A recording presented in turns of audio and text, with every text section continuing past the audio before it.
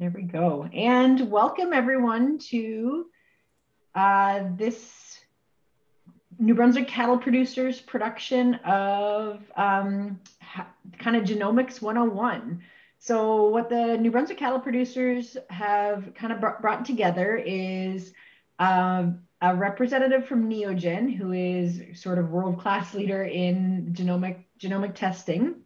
And they've developed some new things that are available to the commercial grower, and that kind of previously had been reserved for the purebred registries and purebred folks. So it's sort of a little bit of innovative technology at a price point that's pretty reasonable to help you make decisions about retention and some things in your herd.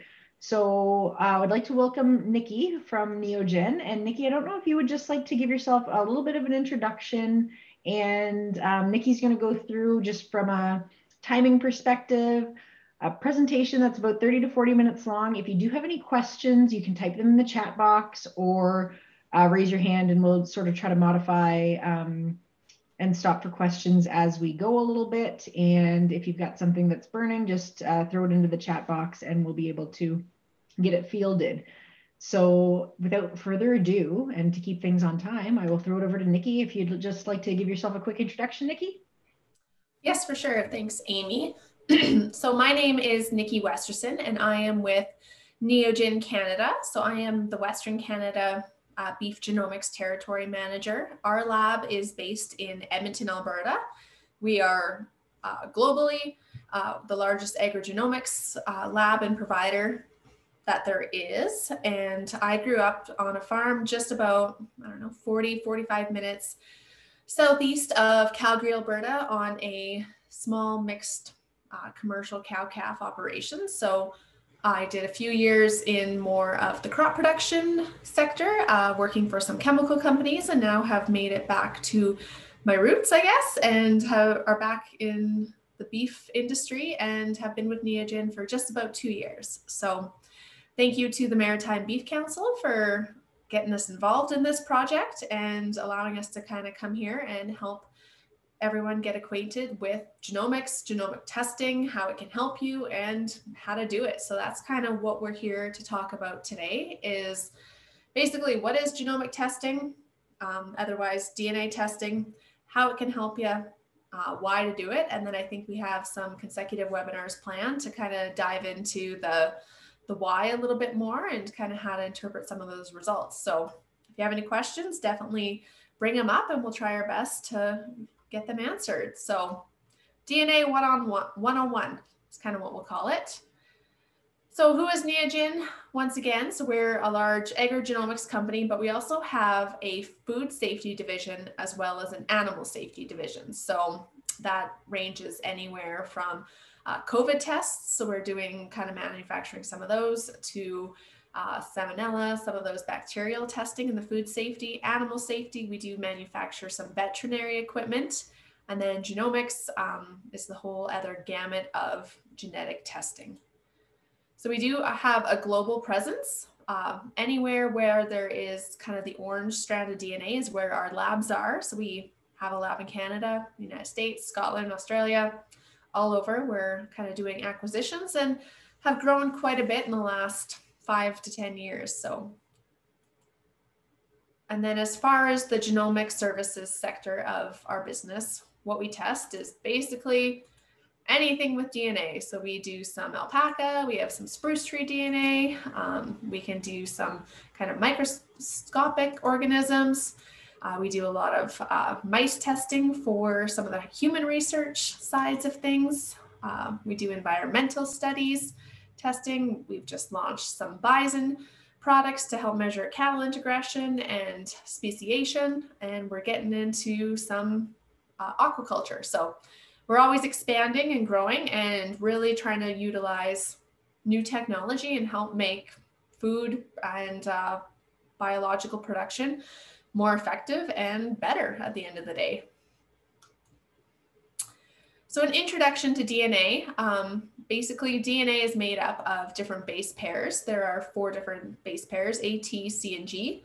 The A's binds to the T, the C's to the G's, and why we explore DNA in cattle and why it's worth looking at, because there is about 2.8 billion base pairs. So there can be a ton of different combinations, which in turn results in a ton of different variation within the animals.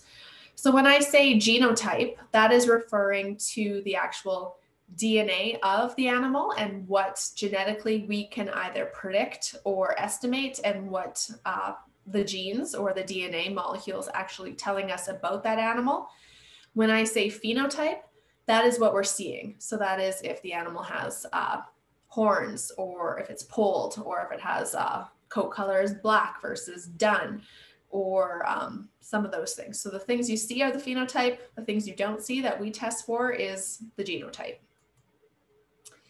So then what we are looking for when we are testing that genotype is we are looking for differences in the SNPs. The SNPs are the single nucleotide polymorphisms. So those are the A's and the T's, the C's and the G's. So the differences in those SNPs and what they bind to results in the differences in the phenotype, so what we see. So when we look at these three animals, we notice at this one sequence, two of the animals have a G, one has a T. That could be the result of that animal having horns or not. The next animal, two have C, one have A.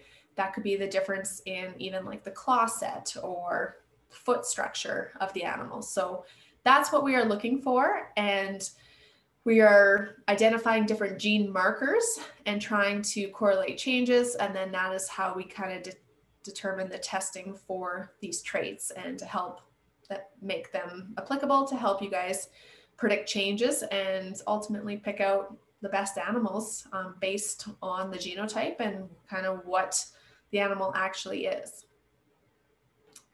So when you actually want to test, how do you get the samples to the lab? How do you even go about doing the DNA testing? So best place to start, as in with most places and most companies and service providers, our website.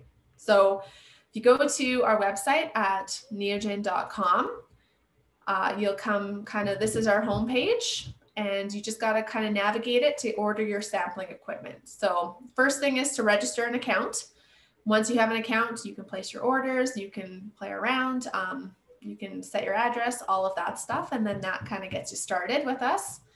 And then you go down to sampling equipment. So then you're going to pick either one of the next two sampling equipment types that I talk about. And once you have the equipment, you can get started.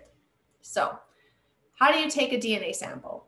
So it does need to be taken using a sample collector that we sell, either because it has a barcode on it. So the two different types that are mainly used are a tissue sampling unit or a hair card. So the benefits of each are very operational dependent, but they're both very effective. So this is the TSU. So it is a small vial that punches a little piece of ear tissue into some fluid, and then you just send that little capsule in, and that's what helps us to take the extract the DNA from the sample. Or you can use a hair card, and then we actually take the follicles from the hair and put it in and begin the DNA extraction process. So anything that is sent without using one of these sample collectors, it will have a $4 loose hair charge, just because we do have to then go and put it on these collectors and keep it straight and organized. And the amount of static in a DNA lab is pretty insane. So we do like to have these collectors to keep it neat and tidy and organized. So a tissue sampling unit, it's very fast, it's high performance, long lasting. A few tips and tricks is there is a lot of garbage associated with these things because it is DNA. So it does have to be very sterile, individual.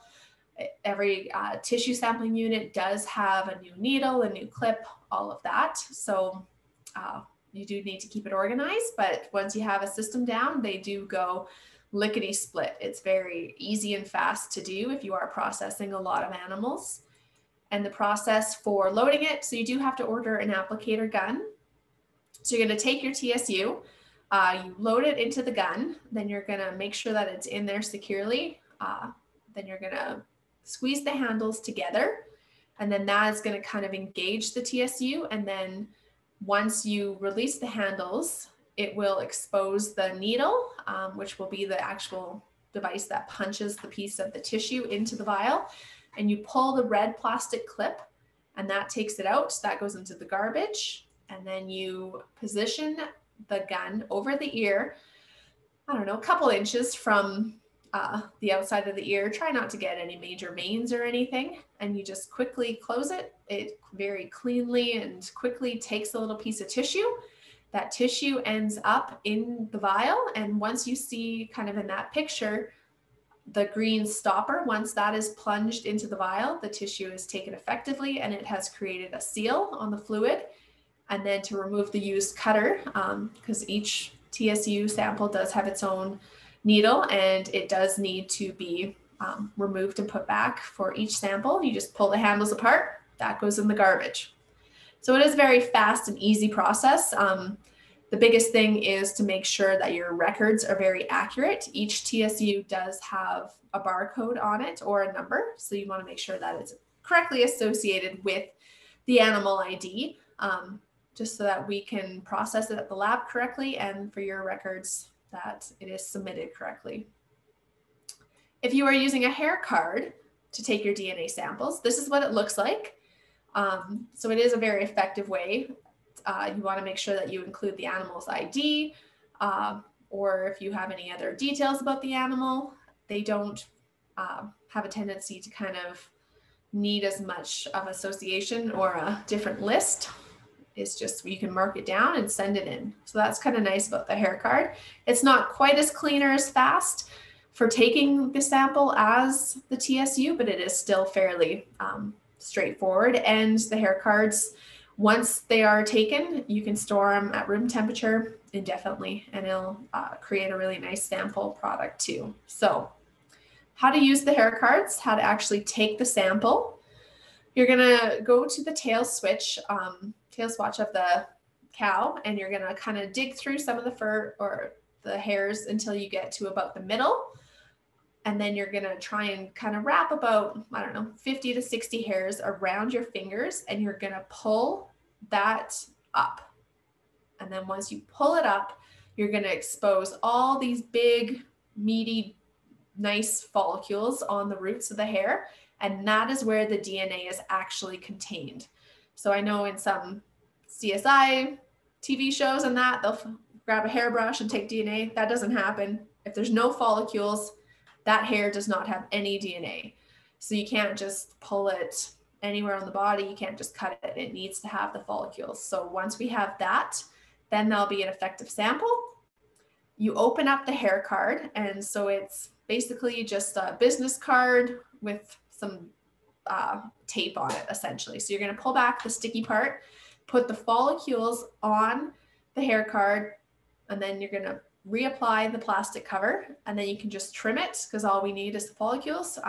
Mark down your animal's information on that hair card, and then you're done. That's effective sample collected.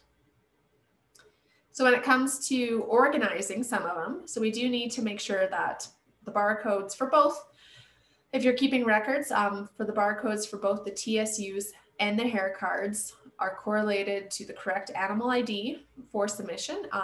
If you are going to be submitting online, then there is a process to use the Excel form that is on the Identity Beef submission to record the samples. So I do feel that some producers might be submitting their own orders online. So we'll just walk through how and where to find that.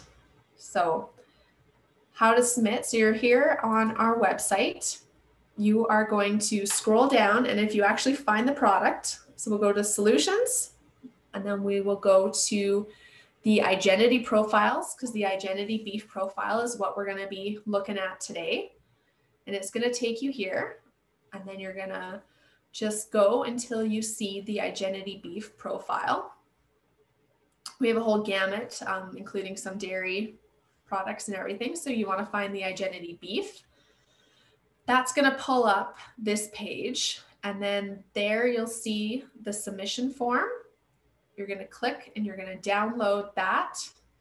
And then that is the submission form that once you have your samples collected, you will use, and you can submit this directly online versus printing out a form, or if you wanted to do it online, this is what you do. And any of these fields that are highlighted in red are the ones that must be filled in. So it's a drop-down tab for some of them. So for sample type, you would put either a hair card or TSU, sample barcode. Each TSU or hair card, sorry, has a barcode on it. So you just put that, the animal ID. You do have to select a breed.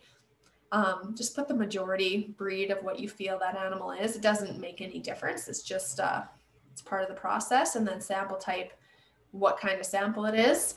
And then if you did want to add on any sort of genetic traits, whether it's a horn polled test, any sort of defects, any of that, you can do it all there. So that's how you get the submission form. Once you have selected which sample collector you're going to use, and then you've taken the samples. Once you have that, then you fill in this form, and then basically the hard part, as they say, is done in that regard. So, and then how you would submit it. Well, here we go. So then this is just, I guess, the beef online submission form once again. So if you are going to be submitting paper, then we do have that link kind of on our website too. And it's very similar. We just need to make sure that we have the sample ID and the animal ID correct, and we can go from there. So then once you've taken your samples, you've filled out your paperwork, what do you do next?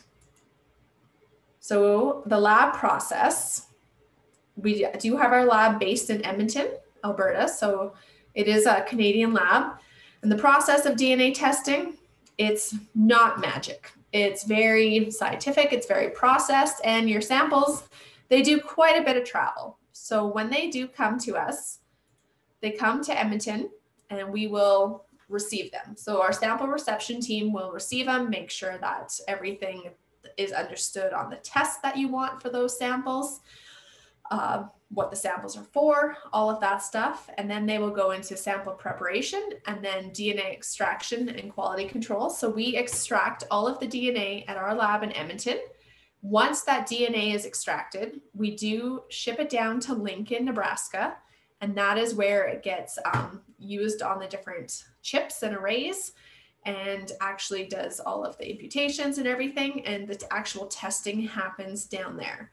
Once the testing is done, the data and the information does get sent back to Edmonton.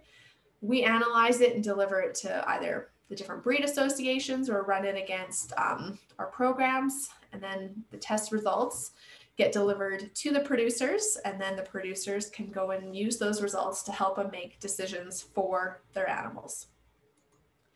So all of that takes about 21 calendar days. So if you are looking to have your cattle brought back from pasture or something, say in October, weaned in November, and want to make decisions at that time, the best time is to make sure that you have at least 3 weeks prior to when you want to make decisions, those samples into the lab, so that we can make sure that we have enough time to get you those results that you're looking for to help you out in your herds.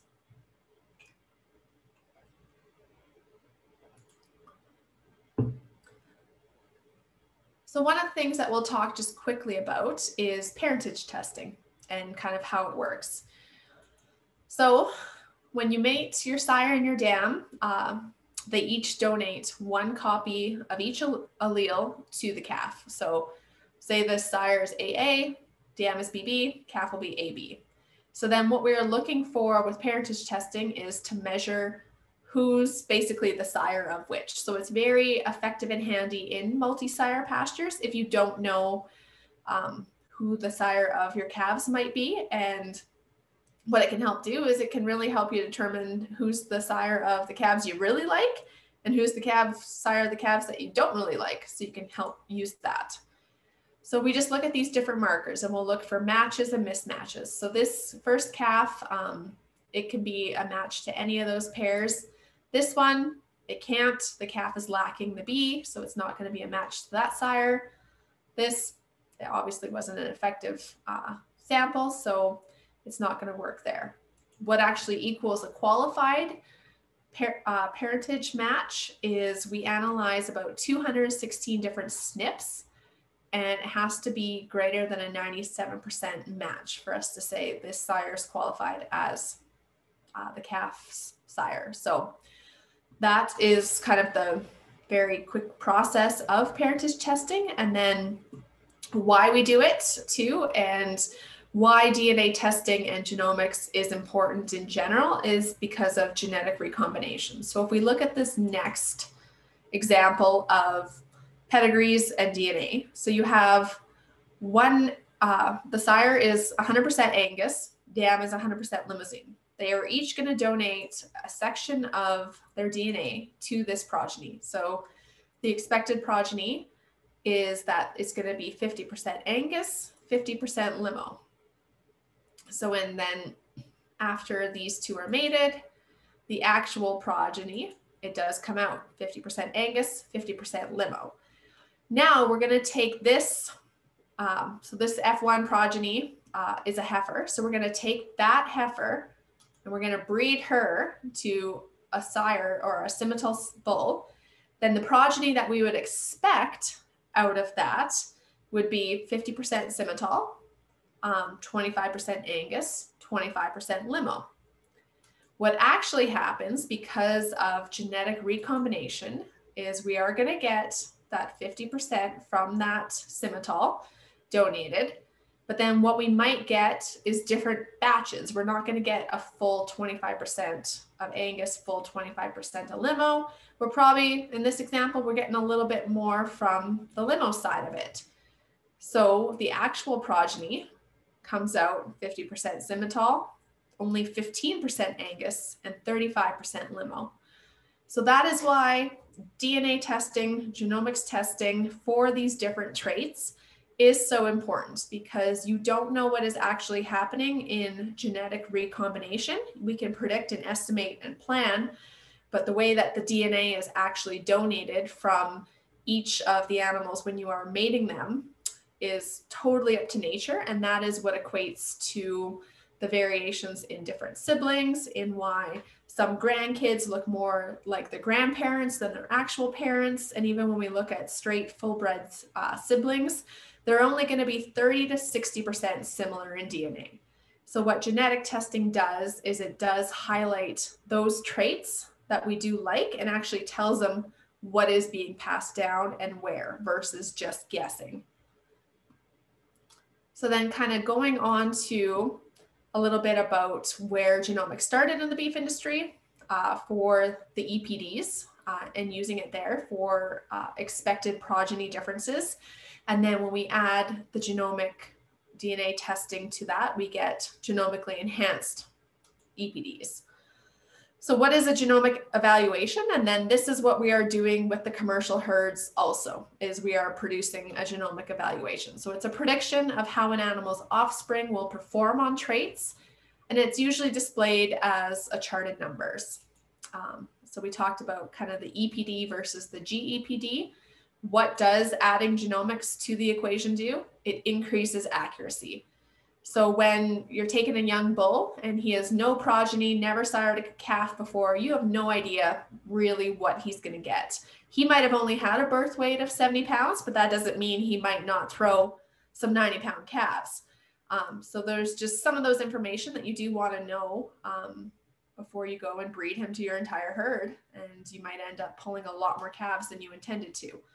But when you do add the genomics and his DNA profile, his genotype to that, it increases the accuracy. So it's almost already like, oh, he's already had a batch of calves. This is what we can expect. So it helps you to make a lot of really good decisions before that animal has reproduced. And when they are, especially for young animals, before they have gone on, and you keep them in the herd, helps you make a decision if you want to keep them or get rid of them.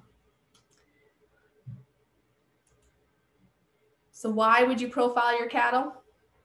Some phenotypes, what you see and what you get, those traits aren't heritable. What you actually see is a fraction of the picture. DNA, inheritance, it's not equal. We can't always predict it. And the recombination, it produces different combinations with different traits. So what we're going to look at next is the identity beef profile. So it provides a very objective measure for heritable traits. So it's only going to evaluate and measure the traits that will be passed down, because things like fertility or hybrid vigor, heterosis, those traits are not heritable, and those are a lot of kind of what that animal possesses for their own, but it's not going to pass on to their offspring. Still great traits, still measurable, but if we're selecting replacement heifers or looking for herd expansion, quite often we do want to keep the heifers that are going to have heritable traits passing on to the next generations that are going to help grow and progress our herd in the changes that we see. So how can genomics help? We look at some of the issues that Canadian farmers are dealing with right now. Market prices, fertility, feed costs, weather. You guys are super wet. Out west here, we're super dry.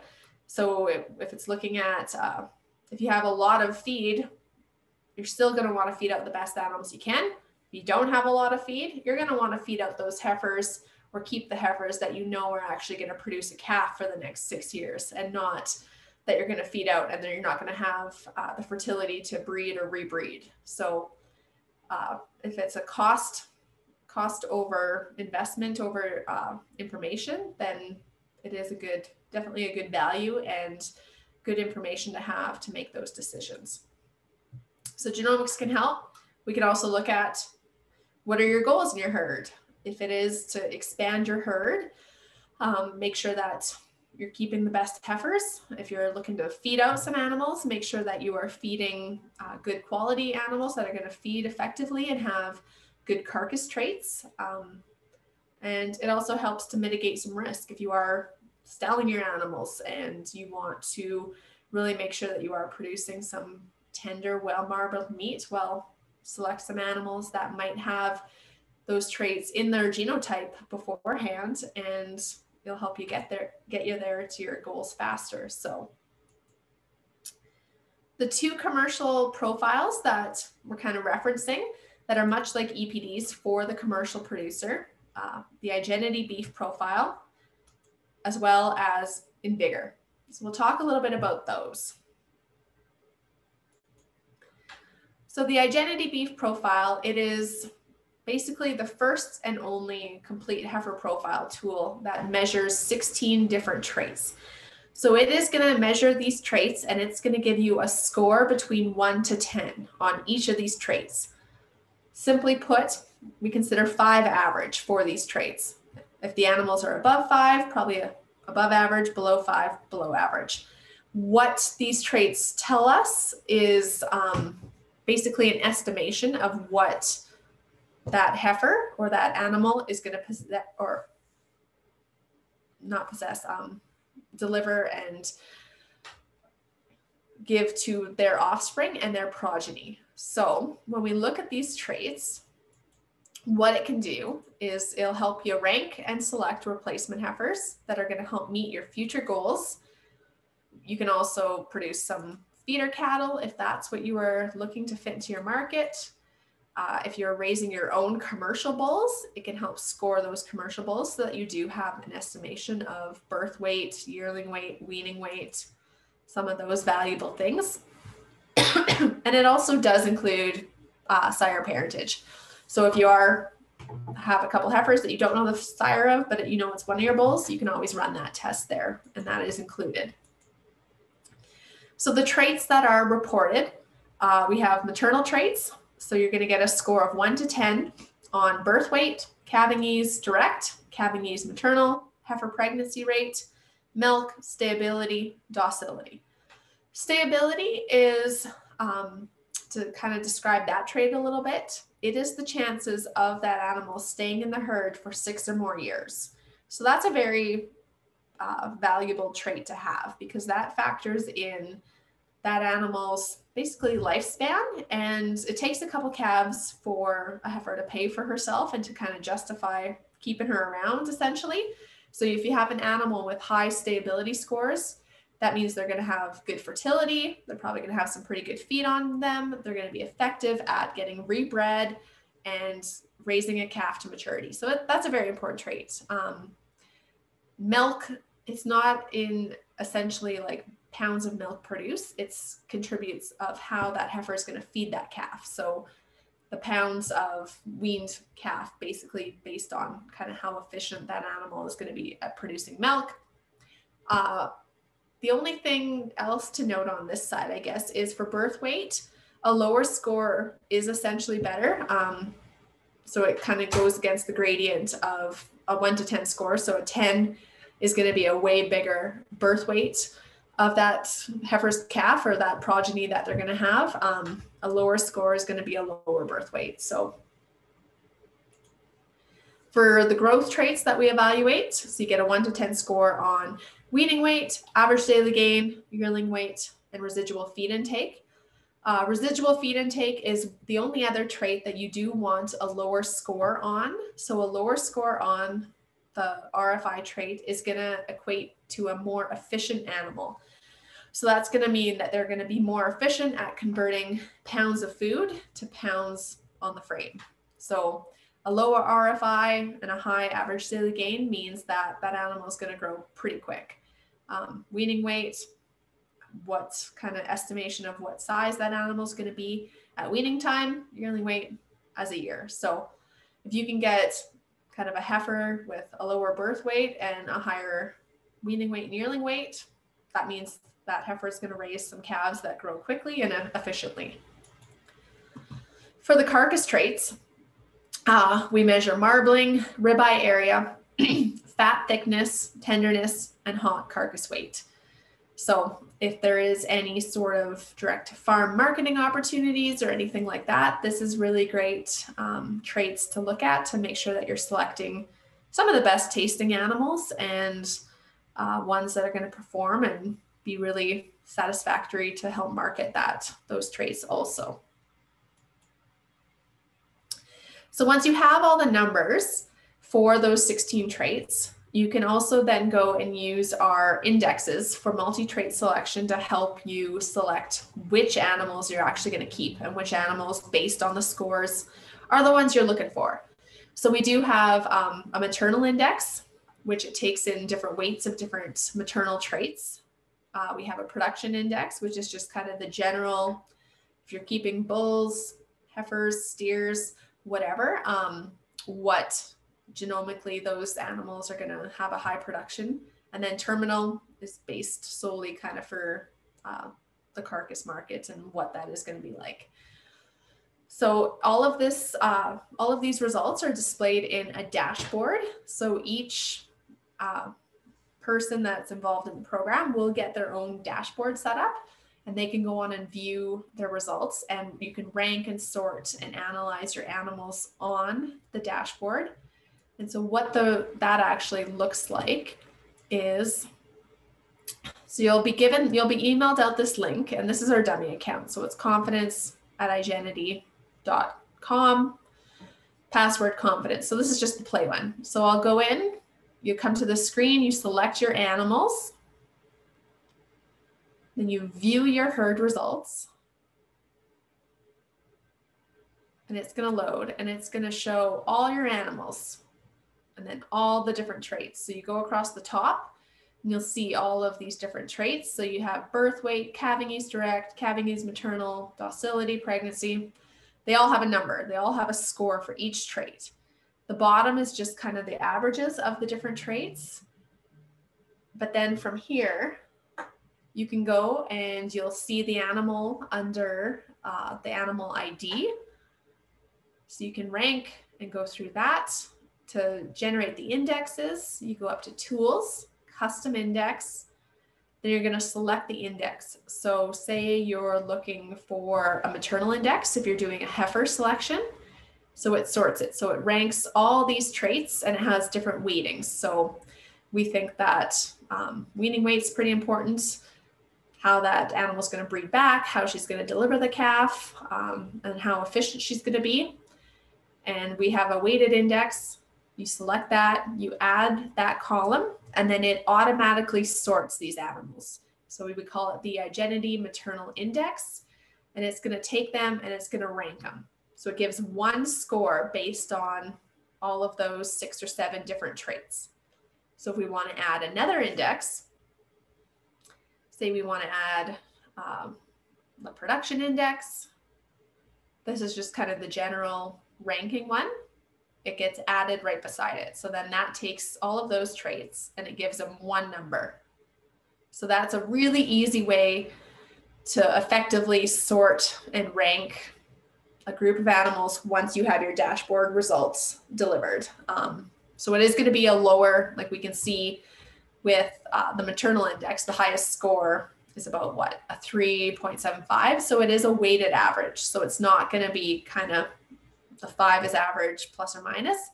It really is just going to rank all the animals and give it a weighted index. So it's a very effective tool, but you can go in and you can play around with that a lot. So once the results for these animals have been processed, then everyone is emailed a dashboard account. They get their own dashboard account with a link, and then you can go in, you log in, you view your herd, and then you can sort and rank and really kind of play around. If you would rather work in an Excel file, there is a section where you can download it to Excel. Maybe for your records, that's what works better, but you can really do a lot with this information, and it's there forever until you let us know that the animal has passed, or you can actually go in and deactivate animals if you've sold them, they've died, whatever reason that is. So it makes it very current and relevant to the animals that are in your operation right now.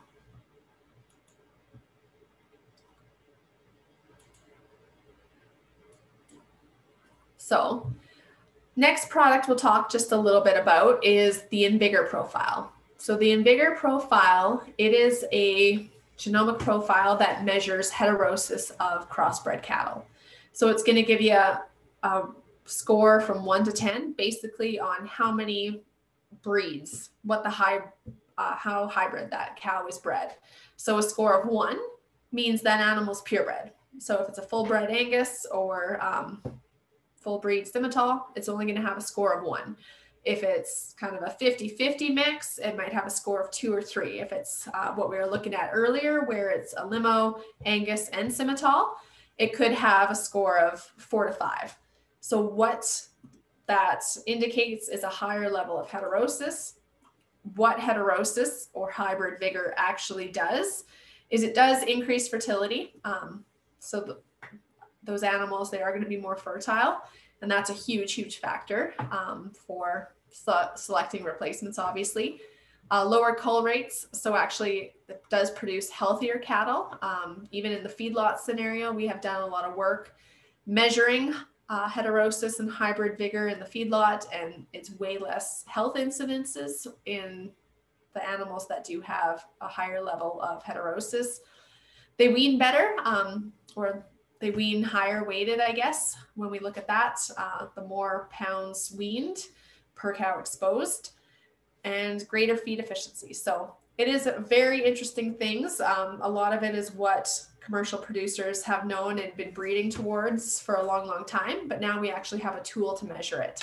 So sometimes if you guys think that you have a highly crossbred cow or that old kind of cow that you can't quite figure out what breed she is, chances are she probably has a really high Invigor score, and she's the one that's going to keep on getting pregnant year after year, never have any feed issues, never have any of that stuff. So it's a really interesting test, especially for when it is a stressful environment. The hybrid vigor is going to be really what sets some of these animals apart from the other ones. So really effective tool. Differences between the two profiles. So the Identity Beef profile, those scores and those traits, those are the ones that are heritable. So they're going to be passed down to the future generations, and you're really going to help make genetic progress in your herd if you are trying to have a herd that raises higher weaned calves, or have a herd that's going to have less calving incidences and be easier to calve out, or some of those things. Invigor those scores are not heritable. So heterosis and hybrid vigor is not heritable, but it will measure it'll help you select females that are gonna be in your herd for a long time and be very high producing. So you can do both tests and it gives you a great full picture effect on those animals. And then we can also determine what we call a total cow index. So it's gonna take what are the heritable traits, add in that animal's individual hybrid vigor, and it'll spit you out one number, and then that'll be the best way to really predict what animals are going to be the most high performing and pass on the most desirable traits for future years and generations. So just to kind of summarize a little bit about that, because we were talking kind of how to get started in genomic testing and kind of why I would do it, and kind of the processes around that. So to bring it back, how do you order? You go to our website, you purchase your sampling equipment. Once you've received that, you collect your samples. Probably the next time that you're running your animals through is definitely easier. Doesn't take long. It's very easy. Make sure you keep accurate records of the animal ID to the sample. And then you can download or complete the order form on our website and submit it that way. And then once that is submitted, either the paper copy or online, you mail us the samples to our lab in Edmonton. We process it. We deliver the results to you. I will help go through the results, or Amy, I know, is offering farm consultations on how to use the results for each farm through the Maritime Beef Council. And you go through that, figure out what works and how to make some of those decisions and make it very valuable for you. So that's kind of the 101 Reader's Digest version of how to get into genomics testing and where to use it. So if you have any questions, please let me know. I'm definitely available to help support this program and to help support anyone who needs help or needs further information or wants more information on some of the other testing that we do offer and what we can do for you guys. So make sure that if something's a little fuzzy, let me know, and I'll definitely try and get the answers for you if I don't know them. So was there any questions that have popped up so far? One question that we often get, and I would invite people to use the chat box or quickly unmute themselves if they would like to ask a question live. But one question that I know I've gotten a lot before is, how young can the calves be? Like the hair sample, they need to be a certain age for the follicles to sort of fall out correctly. Is that right? Yeah, I'd give them a few days. Like it's gonna vary a little bit with each, but give them a few days. The nice thing about the tissue sample, you can use it anytime, right? Because the tissue is the tissue, where the hair, their skin is pretty moist and soft, and when they're born wet. So give them a few days just to kind of get completely dry, up, moving a little bit, and then you can take the samples, and it's going to be effective. Excellent. And while we're waiting, if we're waiting for a few other questions to come in, I would like to give a plug to the New Brunswick Department of Agriculture's CAP program. Has a couple of different ways that you can help that help you to perform some of this stuff. And one is in the livestock genetic enhancement program, which many of you might be familiar with because you refer to it as the bull bonus program or the elite female program. So in that same bout of paperwork, I don't know if you've ever noticed, there is a beef genetic testing component to that. And it basically can cover things like herd genetic evaluation programs, the herd enrollment in purebred data collection systems, ultrasound testing, and genomic testing. So assistance level for that is 100% up to a maximum of $500 per head in that kind of combined bucket. So I think once you do the math on that, I think it can be upwards to maxing out at 11, about 11 samples per year if you were to use that 100% bucket just on genomic testing. So it would be pretty much covered through that program, which is just a little bit of paperwork. And you've got some people in the department who'd be probably pleased, and a few of them are on the call here, pleased to help you out with that. That's awesome. And the other plug would be that new this year has been a revised genetic, a beef renewal, the herd renewal and improvement program. And within the advanced, so there's two different assistance levels in that program, and the advanced herd growth program requires some genetic testing on replacement heifers before they go through the system. So take a look at that one as well. It's again, it's new this year. I know that that was emailed out back in, I want to say May. It's on their website. And so this is an entry level to getting some of that the extra funds if you're retaining heifers for growth. So couple things there. The funding does make it very accessible. I know a lot of folks that I talk to in other provinces are quite jealous that we've got genomic testing that's pretty much 100% covered to a certain amount. So it can be a really interesting tool.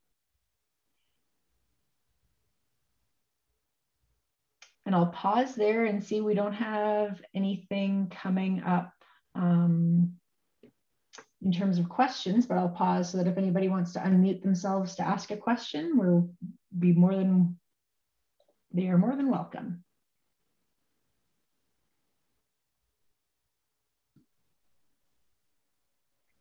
Good evening, Nikki. Thanks for the presentation. Good to see you. Hope things are well with you. I know things are dry out west, so hearts are out to you guys for what you're dealing with. We're very familiar. We went through it last summer. So just wondering about traction, I guess, and you know, how this technology is being used out west, and do you see increases? Are folks starting to get a handle on how do we deploy this in the beef sector? I get, because it's been more widely used in the dairy sector for years, from what I understand, and we're kind of catching up in the beef sector. So is there a trajectory there? Yeah, for sure. So it was kind of used in the dairy sector, but also from that, we got to learn a lot from dairy's mistakes in using genomic testing. When they first started using it, it was only selecting based on milk, right? Make as much milk with as little feed as we can, milk. They didn't look at all the traits. They didn't have a program like this. And then they ended up with cows that could get pregnant, right? So then they weren't taking a very holistic approach, and they were only looking at kind of one sector of the industry, where now we know not to do that, which is why we do have the full profiles. So as far as traction, yeah, like we're definitely picking up quite a bit more. We're seeing it used in many different ways. I have had producers that have larger herds, and we've tested all 30 of the bulls to really figure out what they are about and what sort of genetics are being passed down. Because with crossbred bulls too, there is nothing on the market that you can get an evaluation like this. With the seed stock bulls, you can use the EPDs and really get a good estimation of where you're going. I have quite a few guys that if they're keeping, 30 replacement heifers and they've sorted off 40, they'll test all 40 and keep the top 30 based on sort of the traits that they're looking to do. So it's really being used in many, many different ways. We have some small breed associations that don't have an actual evaluation process yet, just because of their size and numbers and the amount of genotypes that you have to have, are starting to use it as just a tool for selecting animals that align with those breeds. So we have some Wagyu producers that are using it and just benchmarking it within their own herds, and selecting based on that. And then we have some of the other smaller breeds that are kind of using it as their evaluation process, and it's working really good there. So there's not just one use for it, which is really cool, I think. And it really speaks to the actual like how valid the product is going to be and what it can do for everyone. So we are backed by all of the evaluations. Our reference population is IGS, which is International Genetic Solutions. So that means it's a huge database and a ton of Canadian cattle, which is relevant. We want to evaluate Canadian cattle against Canadian cattle because different traits are going to be important for us. Like spayability is a huge trait, especially when it's evaluated against Canadian cattle, because our calves or our animals live in plus 40, minus 40, mud, snow, wind, rain, whatever. Down in Arizona, down in Florida, those animals don't. The weather's the same all the time. They don't ever have to go through that stuff. So stayability is not a trait they look at. Where up here, we want those animals to stay in the herd for 6 years. And we want them measured against the ones who have done that. So different traits are definitely going to be important to different people. But as far as finding a fit for it and a fit for each herd, it's definitely useful.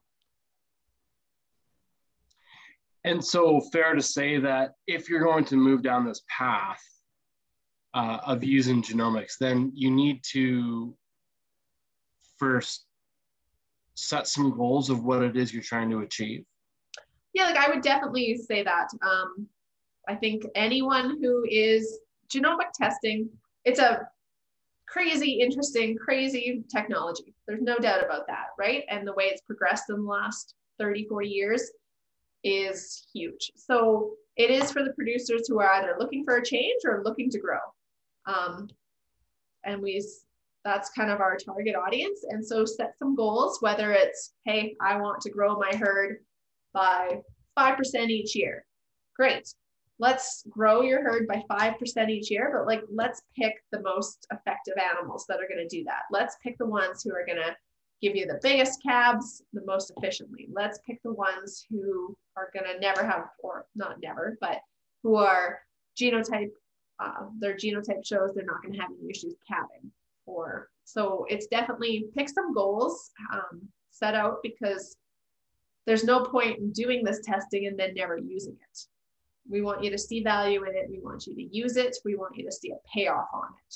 So, and that's what it is for. And that is how it's going to get there. It's 200 years of science that are supporting this. I know one interesting story I had a customer, they were doing some sale bulls, tested a bunch of bulls.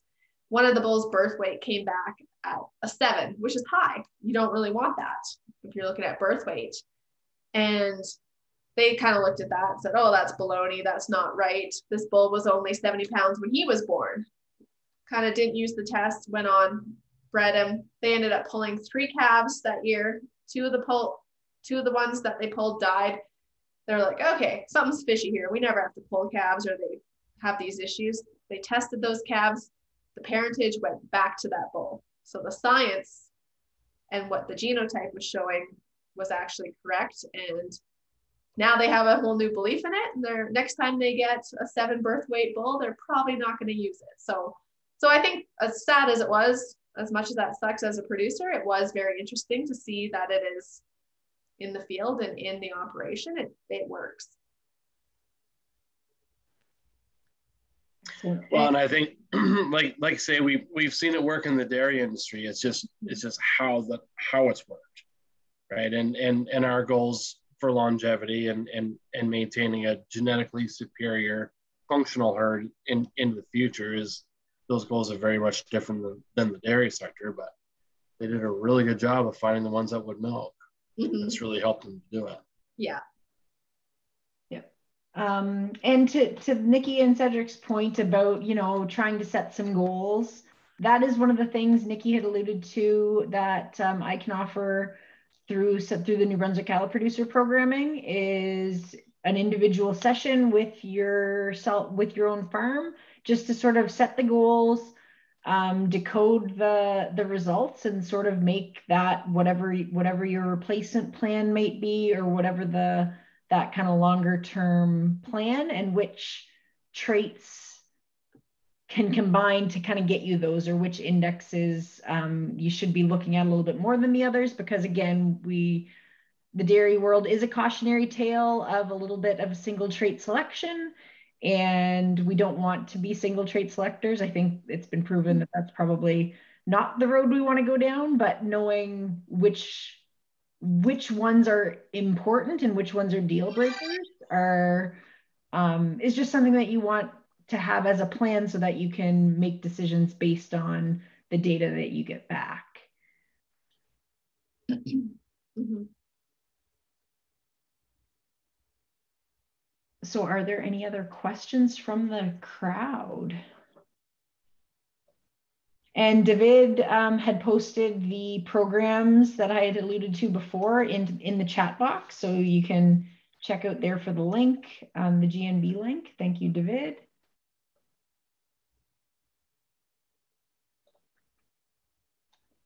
And we are pretty much right on time. Next steps are we're going to have another hour-long session on August 19th, and at same bat time, I believe, same bat channel, and it's going to be a little bit more specific to how to incorporate some of these tools into your herd. You heard today about sort of what genomics is, overview on what the testing looks like, how it happens, and all that jazz, a little bit on parentage and how those traits pass by. So the next step is really getting into incorporating the beef genomics into your beef herd, into your personal herd. And then in November, we're going to have a session on analyzing genomic results. So the theory there is that by the time you guys run some of your calves through, or your replacement heifers through, to select which ones you're staying and which ones are going, then you can pull hair at the same time and pull all of your prospects and send hair away. Like I said, there's some genetic enhancement programming that can help you do that. That can help you pay for it anyway, and pull hair or do the TSU samples while you're going through the chutes at vaccination time, and send the data away, get the results back. I can do the personalized farm session with you at any time, and then we're doing kind of a overview of what those genomic results look like for the greater audience on November 25th. So those are the next steps. And I thank everyone. Thank you, Nikki, very, very much for running through that this evening. Nikki's a great resource, and you'll get this recording emailed to you for everybody who registered. And I'm sure New Brunswick Cattle Producers will put it up on their YouTube channel at some point in time. And appreciate the time and energy. And I'm going to stop recording.